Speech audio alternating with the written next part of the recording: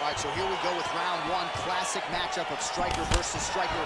These guys have both faced a lot of grapplers in the past. They like the draw tonight. Oh, yeah, they love seeing an opponent that will not be trying to dive at their legs. They know when they get to the center of the octagon, the only steps back they will take is if they choose to move out of range to re-enter back into the striking realm.